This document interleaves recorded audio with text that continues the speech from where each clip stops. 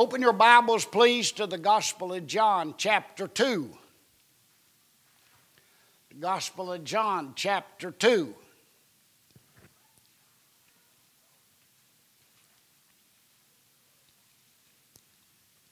I want to read one verse, and that's verse 11 in the Gospel of John, 2nd chapter. This beginning of miracles did Jesus in Cana of Galilee, and manifested forth his glory. His disciples believed on him. Now, if I understand that verse, the reason Jesus performed this miracle was that it could show forth the glory of the Lord Jesus Christ. Is that the way you read that verse? That's the way I read it. The beginning of miracles, of course, that's the first miracle that Jesus ever performed. Been a lot of debate down through the years about Jesus turning the water into wine, and that's what happened here. About 8 gallons of water was turned into wine. And some use that miracle as an excuse to drink alcoholic beverages. I've had them to tell me, if Jesus didn't make the water into wine, then why in the world would it be wrong for us to drink wine? I got one answer for that, and just one answer. If Jesus made it, you can drink all of it you want to. But if he didn't make it, you better leave it alone. Best advice that I can give you. Amen. Now, you know this story, but I want to focus on something else rather than just the miracle itself. I want to speak to you on the subject, where's my miracle? Where's my miracle? I believe that we serve a miracle-working God. I believe he can work miracles as much today as he did in Bible times. You don't hear much about miracles done by the Lord this day and time, and I want to tell you why. Man wants to get credit for too many things that God does. He wants the glory heaped up on himself rather than it manifest in the glory of God as did this miracle. There's an interesting story in the book of Judges, chapter 6. The Bible says that Israel sinned against God. And because of that sin, God allowed the Midianites, which were their enemy, to overrun them and take over their country and rule them. But the Lord one day appeared to a man by the name of Gideon, Judges chapter 6, and said, "Hail, thou mighty man of valor." And Gideon said, "That's not me. I come from the smallest tribe of Israel. I come from the smallest family in Israel, and I'm the shortest fella in my family. Can't be talking to me." But the Lord said, "I have chosen you." You know the first 3 words that Gideon said when God told him that? "Oh, my Lord." That's probably what I would have said. I'm going to use you, Gideon, to overrun the Midianites, and I'm going to use you, Gideon, to free my people. Gideon didn't understand all of that. And this is what he said, "Where be all the miracles that God performed while we were down there in the land of Egypt?" How come we haven't seen any miracles from the Lord since we left the land of Egypt? They did, but I don't think they recognized them as being miracles. They depended too much on Moses, and probably that's the reason they blamed him for a lot of things. It wasn't his fault. So Gideon said, where be all the miracles at? That's a good question for us to ask ourselves today. Where are the miracles? How come we don't see miracles? Where is your miracle and where is my miracle? Don't we need them every once in a while? Wouldn't it be wonderful if God just showered us all the time with miracles? Well, that's not going to happen. It didn't happen to the children of Israel. There's some things that we must do if we're going to see the miracles of God. The first miracle that was ever performed was at a wedding right here in chapter 2. And they ran out of wine. And somebody told Jesus that they ran out of wine. Jesus told them to fill the water pots full of water. And Jesus performed the miracle of turning the water into wine. They couldn't understand that. As a matter of fact, verse 5, his mother said to the servants, whatsoever he saith unto you, do it. Now that's the secret to the miracle being performed right here in John chapter 2. It is that they did what Jesus said to do. And I believe if you and I would get back to the place to where you and I would do what God says to do, we'd see miracles in our lives and in our churches as well. Amen. Now, I don't know where I'm going with this message, so I just got a few thoughts jotted down, so I hope you'll stay with me. The secret in John 2 to having the Lord do that miracle was to do what he said to do. Folks, that still works. You say, preacher, how do I know to do what God says to do? Right here in this book, he tells us what to do. And anytime you go contrary to what God says to do, don't expect a miracle to come to your life. It ain't going to happen until you do what he says to do. Turn with me, if you would, please, to John chapter 4.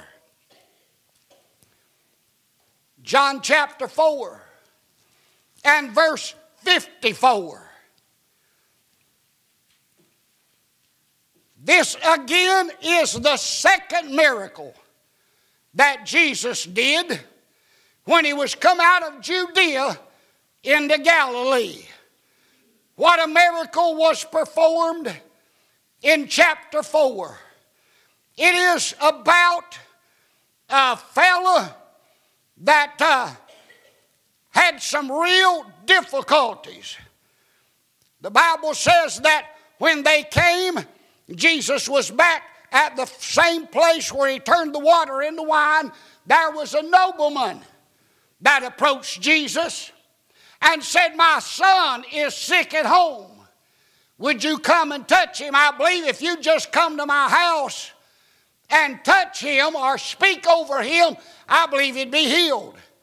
Jesus said, no, that's not what you're after. You're after signs and wonders, and if you don't see that, you're not going to believe. And the man begged the Lord in verse 49 for him to come down to his house lest the child die. And Jesus simply looked at him and said, go your way. Your son's going to be all right. And the man believed that and went his way. Before he ever got back home, he met the servants coming to bring him the news that everything was going to be all right with his son. The man said, what time did all of this take place? And I love this. Verse 53, they told him that it was about the seventh hour, and the Father knew that it was the same hour in which Jesus said unto him, Thy son liveth. Now you think about that. A multitude of miles separated them, and yet the miracle was performed. The second miracle that Jesus ever performed was to touch somebody through His Word, and they lived rather than dying. What a miracle that is. You say, well, preacher, what's the secret to that miracle? Glad you asked. Verse 50. Jesus said unto him, Go thy way, thy son liveth. Here's the secret. And the man believed the word that Jesus had spoken unto him, and he went his way. If we're going to see miracles this day and time, and a miracle comes to your life, or a miracle comes to my life, I'm going to have to believe the word of the Lord Jesus Christ. I think you'll agree with me, we need a miracle in this country of ours. I thought this morning about preaching on the subject, White Lives Matter. That'd be a good subject, wouldn't it? I wonder where this so-called preacher that appeared at a black rally was at when all the white policemen was killed in Dallas. Where was Jesse Jackson at? Where was Al Sharp? I shouldn't get into politics, but I just can't help myself sometimes. I tell you why they didn't show up. Wasn't no money in it for them. That's the reason they didn't show up. I'm here to tell you that all lives matter, and they mattered to the Lord Jesus Christ. Even a boy that he had never laid eyes on, but his father come seeking help, and his father got the miracle that he wanted because he believed the Word of God. And that's where our miracle's going to come from. Chapter 5, verse 9 in John. Chapter 5 and verse 9. Miracle after miracle is found throughout the Gospel of John. But in chapter 5 and verse 9, it says this, And immediately the man was made whole, and took up his bed and walked, and on the same day was the Sabbath. A man lay on the side of a pool for 38 years. Every once in a while, an angel would come down and trouble the waters. And the first one into the waters was healed of whatever they had. But this man laid there and couldn't get in. He had no man to help him. Everybody there was interested in their own problems. And just year after year went by and he couldn't get any help. But one day there's a master of all masters showed up down there by that pool. His name was Jesus. And he stepped over this one and stepped over that one and came to where that man was laying and said, What is it that I can do for you? And he said, Well, I need to get in the pool, but I got no man to help me. He didn't need any man. Right there stood his answer, and right there stood the answer to his problem. And Jesus simply said, Do you want to be made whole? Why, of course he did. And Jesus just said, Rise up, take up your bed and walk. And that man crawled off of his bed, put it up on his back, and walked off. And they witnessed that great miracle from the Lord Jesus Christ. You say, Preacher, what's the answer to that miracle? Verse 8, I just quoted it. Jesus said unto him, Rise, take up your bed and walk. In order to receive a miracle, that man had to do something himself. He couldn't rely completely upon everybody else. When Jesus said, You've been here long enough, get up, take up your bed, walk away with it. And that's exactly what the man did. What a miracle it was down by the pool of Bethesda that day. Amen. In order to receive a miracle from the Lord, we need to do something. You just can't sit around and sit back and expect God to do miracles when we don't do anything to receive the miracles. Amen. We read about things happening in other parts of the country. We wonder why it don't happen around us. Maybe it's because we're not doing anything to please the Lord Jesus Christ. Chapter 9, verse 7. I think you know where I'm going. Chapter 9, verse 7. Jesus said to this man, said unto him, go wash in the pool of Siloam, which is by interpretation sent. He went his way therefore and washed and came seeing. Now you say, preacher, what's so important about that? Look at verse 1. The Bible says in verse 1 that man was blind from his birth. That means there had never been a time in his life when he had saw the stars, when he saw the flowers, when he saw the birds that he heard singing. Born blind, never to see the face of his mother and never see the face of his father and never see the faces of those behind the voices that were around him, all that living in complete, total darkness. And yet Jesus came by one day and spit on the ground, made mud from the spittle, anointed the blind boy's eyes, and told him to go wash in the pool of Siloam. And the Bible said he went. Verse 8 and following tells him that he went. I can see that boy down there as he gets to the pool, dips his hands in the water, sloshes the water on his face. He don't see the first time, but he keeps doing it until the mud's off, and the first thing you know, he's got 20/20 vision. I don't believe God does anything less than perfect vision, and that's what God did for this boy. People could not believe it. As a matter of fact, look down at verse 32.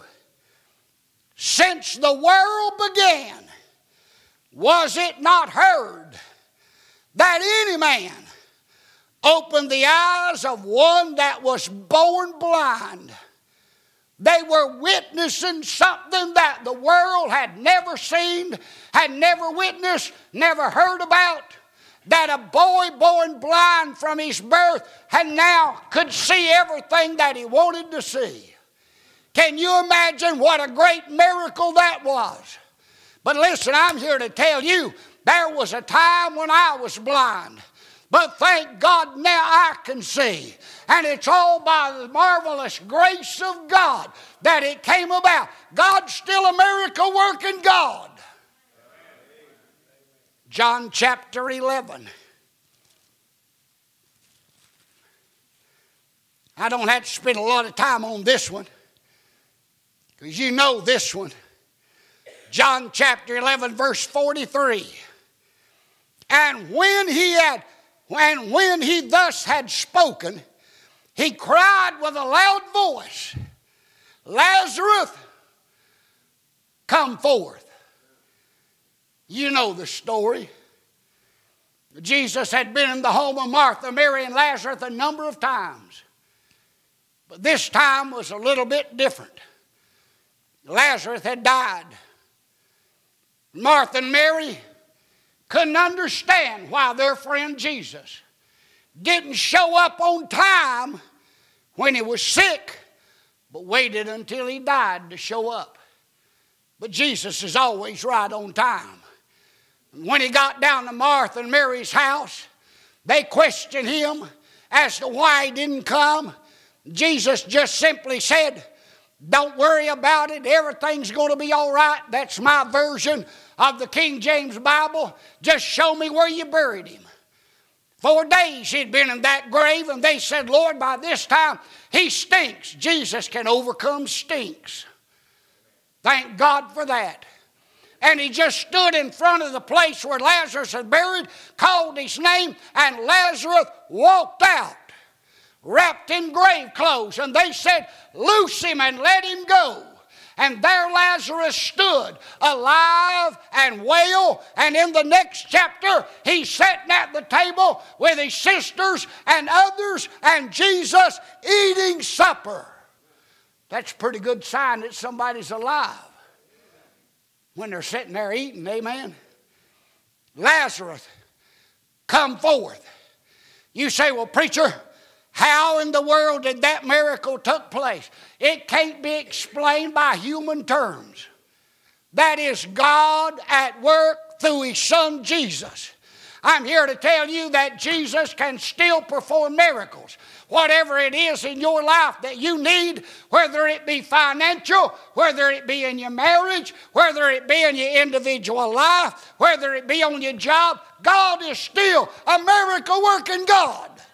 He can still perform. If God can call people from the dead, he can sure take care of your and my little problems. My miracle began 50-some years ago when I sat on the back seat of a church in Marion, North Carolina, Rocky Pass Free Will Baptist Church. And I sat there on that Easter Sunday morning, and I was there just to get my wife off my back. I was raised in church, but I had seen down through the years so much junk going on in churches, it turned me off. Now, folks, that's the truth.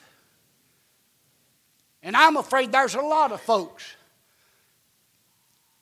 that'd still be in church if they hadn't seen so much junk going on and hear so much junk going on. You with me?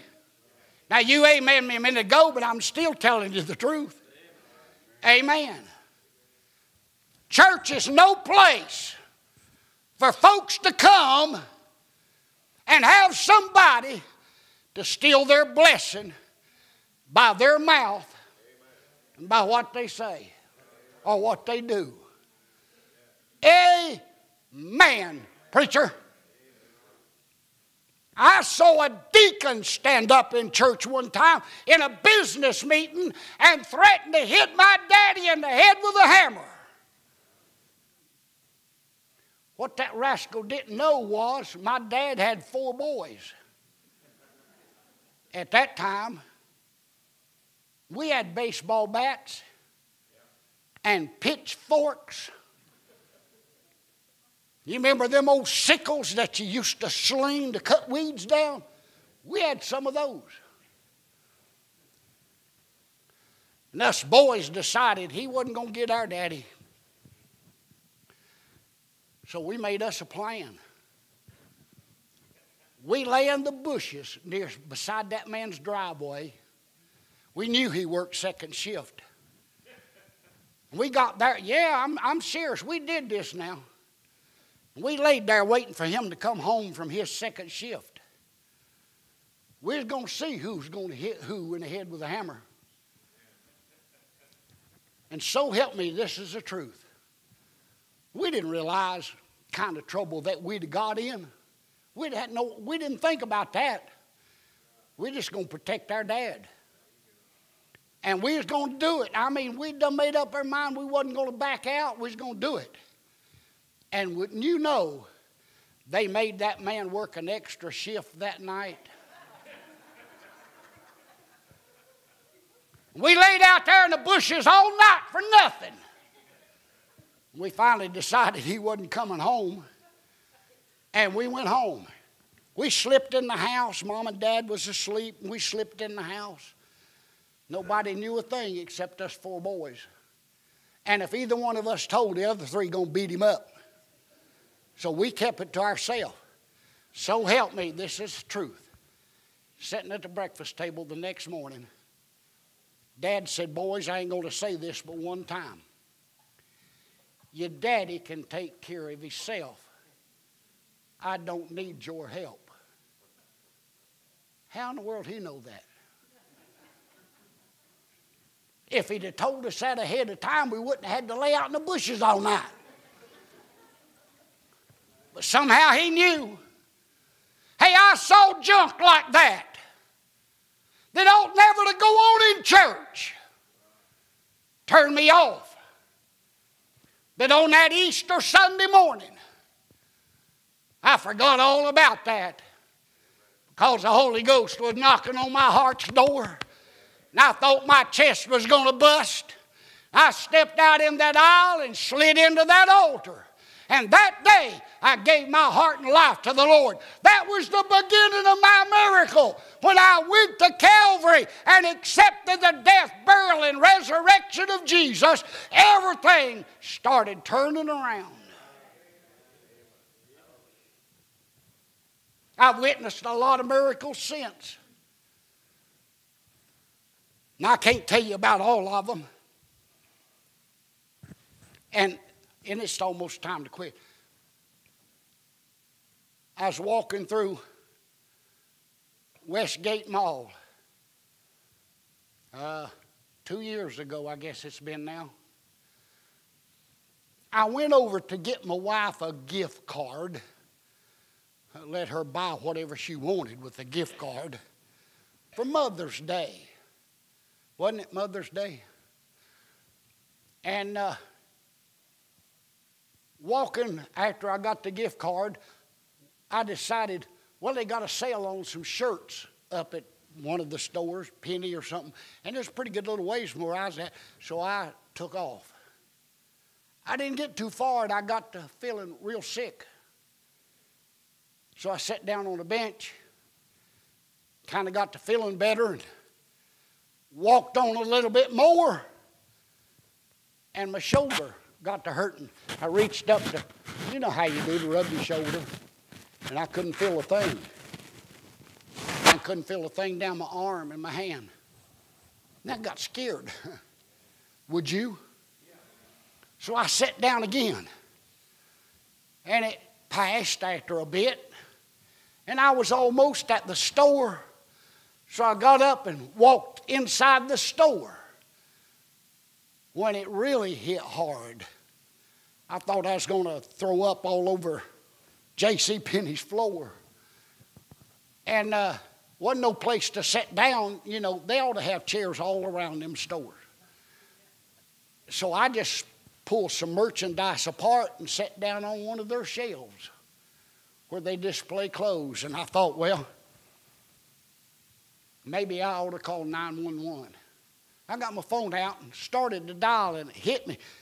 I don't want 911 over here working on me in front of everybody in this mall. So I said my doctor's office is just down the street, and I made it to my truck, drove myself to the doctor's office. They said, you need to get to Spartanburg Regional immediately. He said, I'm going to make a call while you're on your way. Don't go to admissions. Go up to the 7th floor, room such and such, and the doctor will be waiting on you there. And that's what I did. When I got up there, this fella introduced me, Dr. Rodak, heart surgeon. And I said, heart surgeon, do I need you? And your family doctor said you did. So he got to asking me some questions, and he said, we need to do a heart cath on you.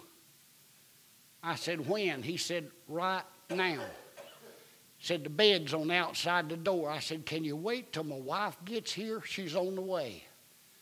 He said, how long will it take? And about that time, my wife walked in the room. And he said, kiss her and get on the bed. So basically that's what I did. Dr. Rodak came back after the heart cath was done and said, the artery on the right side of your heart, that main artery, is 100% blocked. And I thought, oh Lord.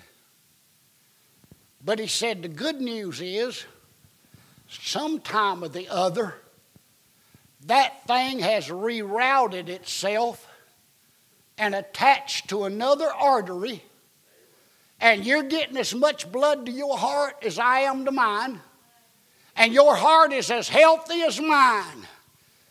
You tell me that God's not a miracle working God? I'll tell you that He is. I said, doctor, is that common? He said, no, it's not common, but it does happen every once in a while. It's happened to this boy. And just recently, I went through some tests and they said nothing wrong with your heart.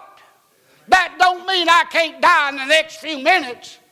But if it does, I'm here to tell you that God has worked miracles in this old boy's life, and He has your life. I've seen Him do it in your life. God's still a miracle working God. But your greatest miracle begins at Calvary, when you accept Christ as your Savior. That's the time when God will turn your life around. Aren't you glad that He does? Let's stand across the building.